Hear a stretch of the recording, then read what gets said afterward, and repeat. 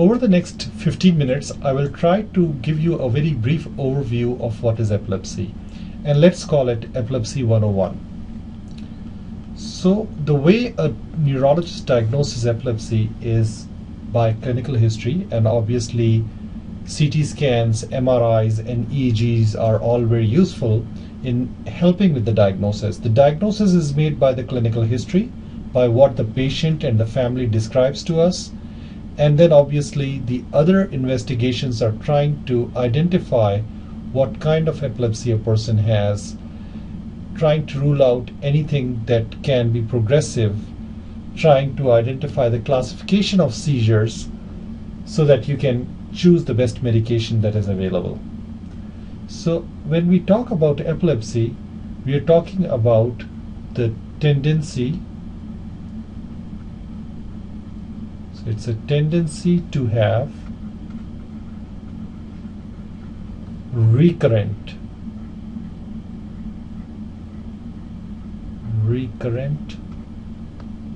unprovoked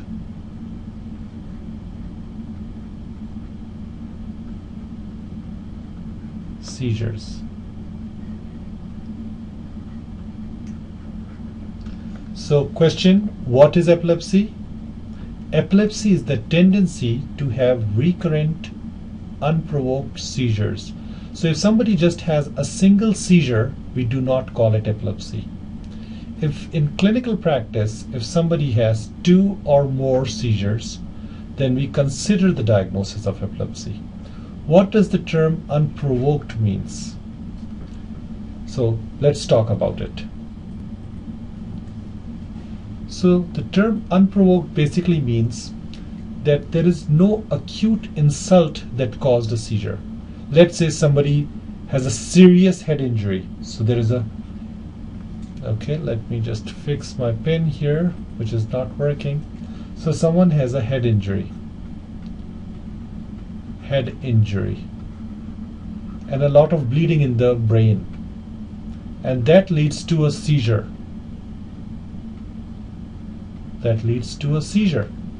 Would this be a provoked seizure or an unprovoked seizure? The answer is there was a head injury that led to the seizure at the time of the head injury, so this is a provoked seizure. Now let's suppose that this patient who had the head injury does not have a seizure immediately. The blood resolves and the patient is discharged home. 2 years later, so 2 years later, patient begins having seizures.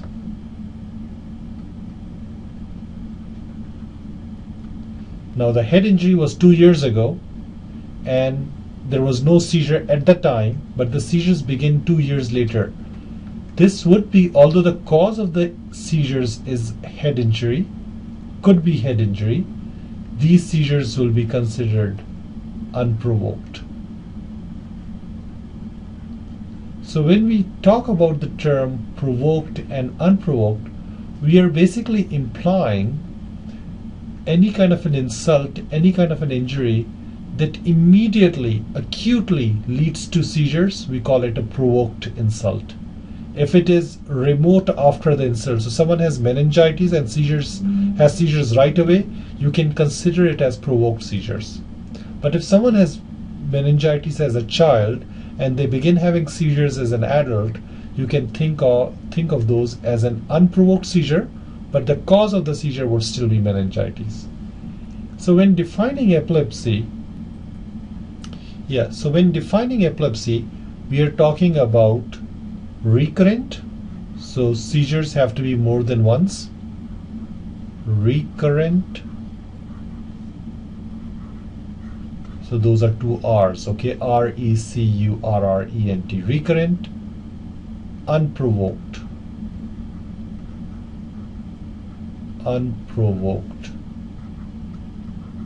seizures.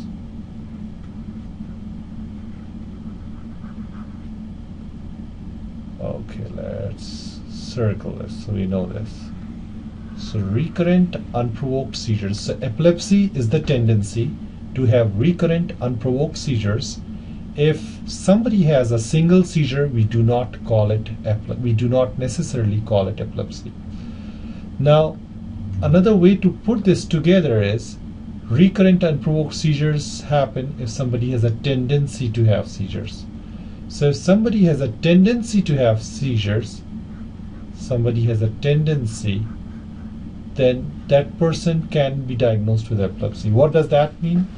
Is, let's say somebody has a single seizure and you take a CT scan of the head. So let's say, I'm not good at drawing, so let's say this is a picture and these are the two halves of the brain. This is the, let's say, the right side, this is the left side, and on MRI of the brain you find that there is a big area of scarring on one side.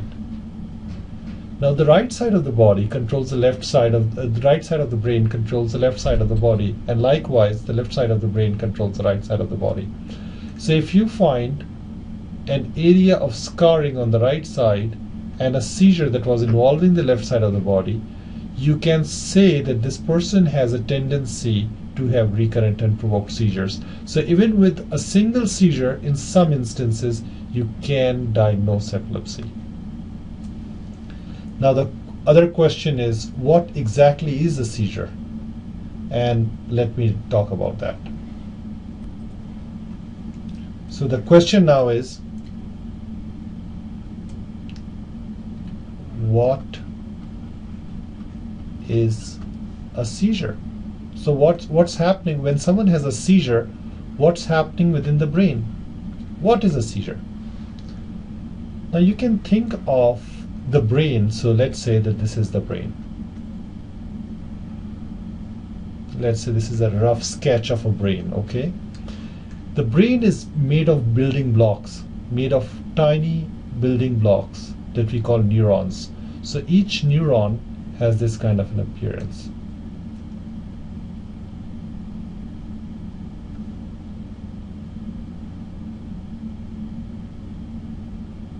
Okay, so you can think of this as a neuron. I'll put it a smiley face so you know, so it appears a little more animated. So this is a neuron, and the two neurons communicate with each other with tiny electrical currents. So this is another neuron, and these two neurons talk to each other with tiny electrical currents. So what kind of electrical currents? When they shake hands, when these neurons shake hands, there is an exchange of different salts that have charges, that can have a positive charge or negative charge, and these transfer between neurons. Okay, so brain cells talk to each other with electrical currents. A seizure is an abnormal excessive electrical discharge between these neurons. So first of all, it has to be abnormal, and it has to be an excessive electrical discharge. You can think about a seizure as an electrical storm that occurs when these cells are communicating with each other.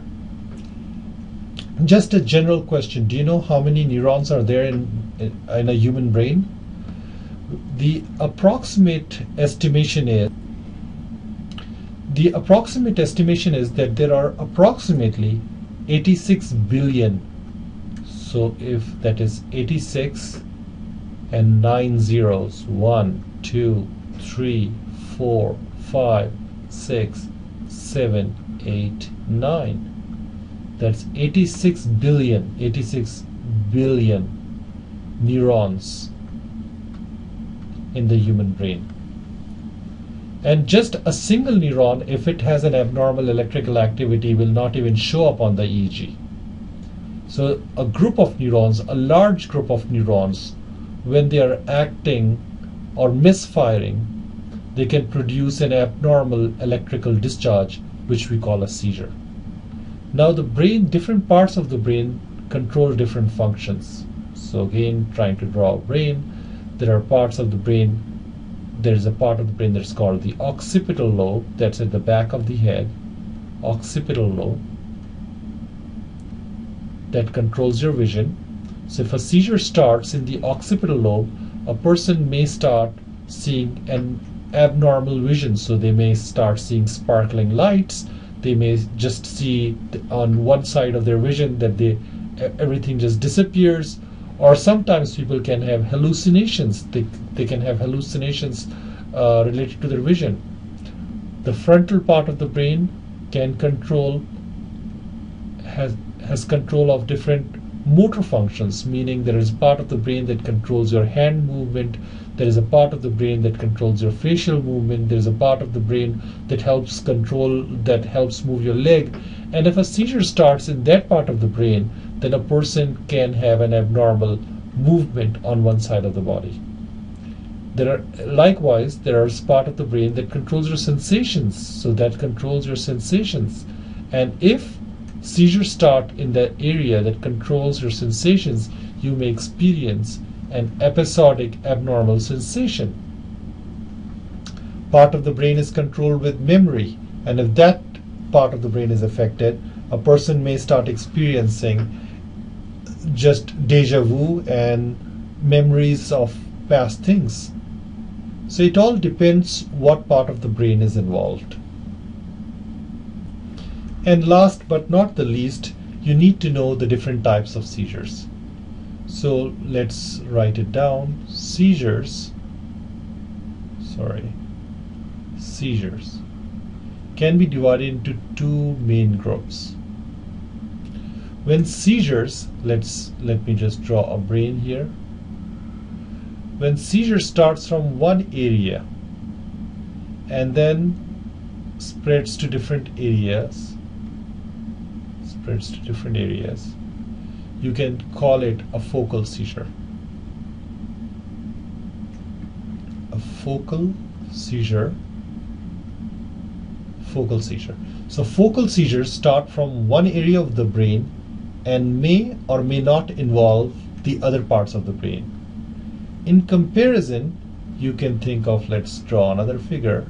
If the electrical activity of the brain, the abnormal electrical activity of the brain, involves the two hemispheres of the brain pretty much at the same time, does not have to involve each and every part. So when the term generalized is used, it does not really mean that each and every part of the brain is misfiring. It just means that the two hemispheres of the brain are simultaneously involved.